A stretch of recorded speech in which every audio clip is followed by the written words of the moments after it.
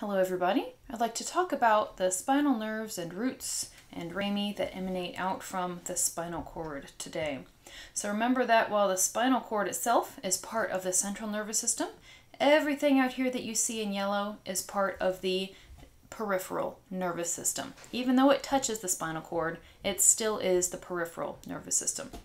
So right here we see our roots. We have the posterior root right here, and I can easily identify that because of the posterior root ganglion, this bulge, this location of cell bodies right here. And then this one right here would be the anterior root. Remember that anterior and ventral mean the same thing in humans, the same direction, as well as dorsal and posterior. So sometimes you may see this labeled as the dorsal root or the posterior root. Remember that sensory and motor information are separated at the roots. So sensory information goes into the spinal cord through the dorsal root only, and motor information is carried out of the spinal cord through the ventral or anterior root. So sensory information and motor information are separated. However, when you get to this area right here, which is the spinal nerve, the place where the posterior and anterior roots join together, these are mixed, so you can carry both sensory and motor information when you're out here in the spinal nerve. Same as you move out to these structures, the rami. Here is your ventral or anterior ramus for the spinal nerve, and then here is your dorsal or posterior ramus. And these may also be mixed, but it's just as you get closer to the spinal cord, these roots right here, the roots are very specific. The dorsal root or posterior root carries sensory information only, while the ventral or anterior root carries motor information only. But when you get out to the spinal nerve and farther out, then you may have mixed nerves that carry both sensory and motor information. This is the ventral or anterior ramus, and the anterior rami of multiple spinal nerves may come together to form what's called a plexus. And it's easy to get these confused, the ramus versus the roots. But just remember that the roots have separate information. You have motor versus sensory information that are separated in the roots. The roots are closer to the spinal cord. Farther out from the spinal cord, past the spinal nerve, the rami may be mixed. They may carry sensory and motor information. Dermatomes are the sections of skin that are supplied by spinal nerves. And you can see each of the spinal nerves are labeled on this picture, and each of those supplies that particular strip of skin that they are associated with. So you can see on the front and the back, each spinal nerve innervates and detects sensation from a particular area of skin. This is useful when we look at some diseases such as shingles. You have a particular strip of skin that's affected, and then you can consult a map of the body where your dermatomes are, and you can determine which of those spinal nerves has been infected with a virus that's been hanging out and now it's flaring up again. Nerve plexuses also emanate out from the spinal nerves, in particular the ventral or the anterior rami of the spinal nerve. So the posterior side doesn't participate, it's just the anterior side, the anterior rami. And remember, I'm talking about the ramus, not the root, so we're farther out from the spinal cord. And so you have several different nerve plexuses, which are just networks of these rami from the spinal nerves. So for example, the cervical plexus, cervical because it's located in the neck, it is formed by the anterior or ventral rami from spinal nerve C1 through C5, and you can see the ventral or the anterior rami are all forming this kind of network right here. So this is your plexus, your cervical plexus. And for my class in particular, I want you to know one of the nerves that emanates out of this plexus, and that is the phrenic nerve. The phrenic nerve innervates the diaphragm, and as it innervates your diaphragm, it causes that diaphragm to contract and causes you to breathe. So the phrenic nerve is involved in breathing through innervation of the diaphragm. And sometimes if it gets irritated, then such as can happen if you have heartburn, the esophagus, you have a little bit of acid reflux coming back up. It can irritate the phrenic nerve, and that can cause hiccups, for example. One cause of hiccups. Other causes are unknown.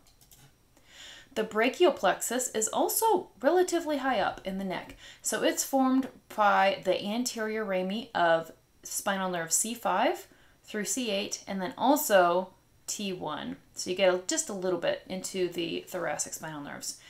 And this plexus is responsible for innervating the shoulders and the upper limbs. Now remember, these nerves are mixed. So they may carry sensory information into the spinal cord, and they may also carry motor information out to specific muscles. There are some specific nerves that I want you to know, and those are listed here. We'll talk about those individually, but you can see here's where your original root is. And then as you follow those out, you can see there's a lot of transfer, some merging, some splitting. So you can see that it's very easy for these nerves to be mixed with all this back and forth. And then you can see these 5 nerves, 5 of the main nerves coming out of the brachial plexus here. There are quite a few more, but these are the ones that we're going to focus on for now. And you can see these nerves go all the way down the arm. So these are some pretty large nerves. The axillary nerve innervates the deltoid and the teres minor muscles. And then if you get sensation on the skin of the shoulder, then the axillary nerve will carry that back to back into the spinal cord. The musculocutaneous nerve is responsible for innervating your some of the muscles of your upper arm, in particular the biceps brachii, brachialis, and coracobrachialis, and it detects sensation from the skin on your lateral forearm and your elbow. I know, the muscular and the cutaneous don't quite line up, but that's how the dermatomes go, right? It depends on where that skin is that spinal nerve innervates. The radial nerve innervates the posterior muscles of your arm and your forearm. So triceps, for example, your extensor muscles of your forearm. And it detects sensation from the skin on the posterior lateral surface of your limb. The median nerve is involved with innervating the flexor group on your anterior forearm, so flexor carpi radialis, for example, the intrinsic muscles of your lateral palm and digital branches. It detects sensation of the lateral hand on the ventral side, that skin. This is the nerve that is involved in the pincer grasp. So if you try to make your hands look kind of like a crab or a lobster grabbing something, the median nerve is involved in that. And this is also the nerve that is compressed in carpal tunnel syndrome. It runs right underneath. There's a retinaculum, a fibrous band that runs around your wrist. And when you have inflammation, as what you see in carpal tunnel, it can compress that median nerve and cause pain. Also make it difficult to move your fingers. You saw that the digital branches, so fingers, your finger muscles are impaired if you have damage to your median nerve. The ulnar nerve is responsible also for some of the flexor muscles on the anterior forearm and some of the muscles of the hand. It detects sensation from the skin of the medial side of your hand. And if you hit your funny bone, it is actually the ulnar nerve right where it rests at the medial epicondyle of your humerus. And you can kind of feel that bump on the inside of your elbow. And there's just a little kind of a divot there right where your ulnar nerve passes by. And if you bang that on something hard, then I don't know why they call it a funny bone, because it sure hurts.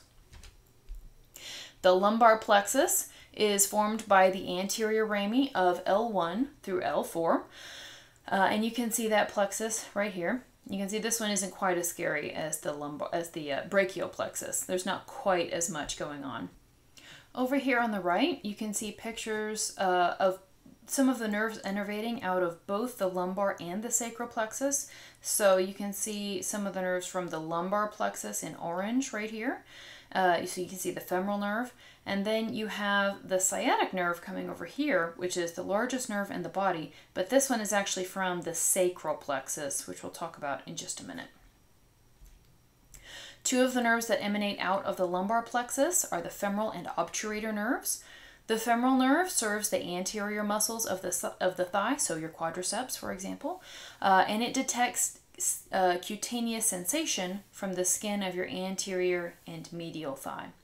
Your obturator nerve is responsible for innervating your adductor group as well as your gracilis.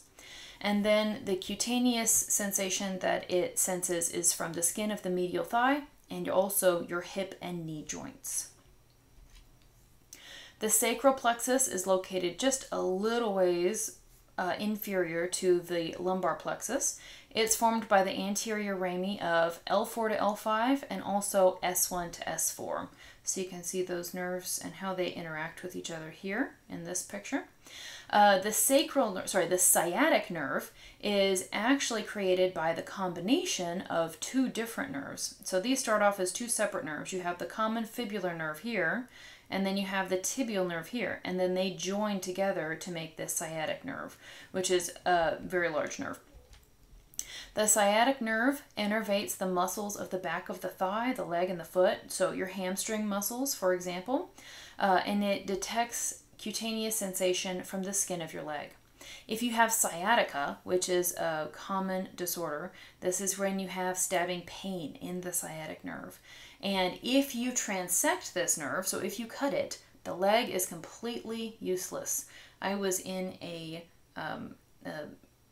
defense class one time, and one of the things that they taught us is if the opportunity presents itself and if you're able to hit the back of the leg, like around where the hamstrings are, really hard, and you can get that sciatic nerve, that person will be unable to walk for a little while because you have temporarily caused pain to the sciatic nerve, and it just won't work. It won't innervate your hamstrings, and your hamstrings are used for extension of your leg so you can stand on it. So I would imagine it would be kind of hard to get all the way back to the sciatic nerve, but just if the opportunity presents itself, it can be useful. The last plexus is a pretty small one. It's the coccygeal plexus, and it's only formed by the anterior rami of S4 to S5 and then the coccygeal nerves. And it really just supplies a small area of skin in the coccygeal region. The coccygeal plexus also innervates some of the muscles of the perineum through the pudendal nerve.